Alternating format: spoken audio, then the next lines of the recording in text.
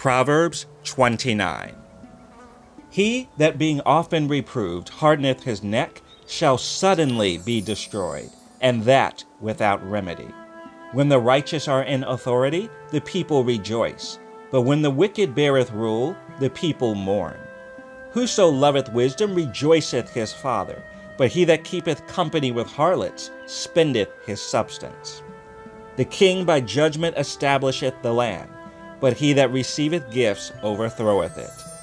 A man that flattereth his neighbor spreadeth a net for his feet. In the transgression of an evil man there is a snare, but the righteous doth sing and rejoice. The righteous considereth the cause of the poor, but the wicked regardeth not to know it. Scornful men bring a city into a snare, but wise men turn away wrath. If a wise man contendeth with a foolish man, whether he rage or laugh, there is no rest. The bloodthirsty hate the upright, but the just seek his soul. A fool uttereth all his mind, but a wise man keepeth it in till afterwards. If a ruler hearken to lies, all his servants are wicked. The poor and the deceitful man meet together. Yahusha lighteneth both their eyes. The king that faithfully judgeth the poor, his throne shall be established forever.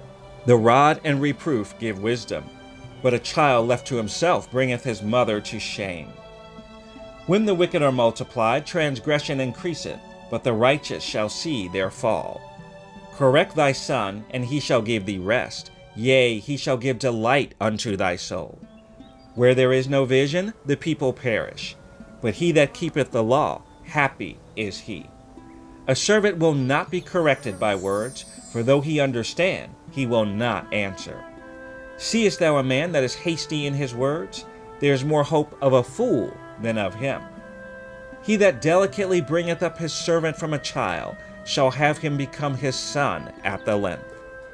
An angry man stirreth up strife, and a furious man aboundeth in transgression.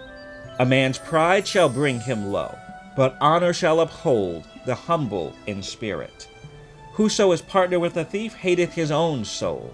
He heareth cursing, and bewrayeth it not. The fear of man bringeth a snare, but whoso putteth his trust in Yahusha shall be safe. Many seek the ruler's favor, but every man's judgment cometh from Yahusha. An unjust man is an abomination to the just, and he that is upright in the way is abomination to the wicked.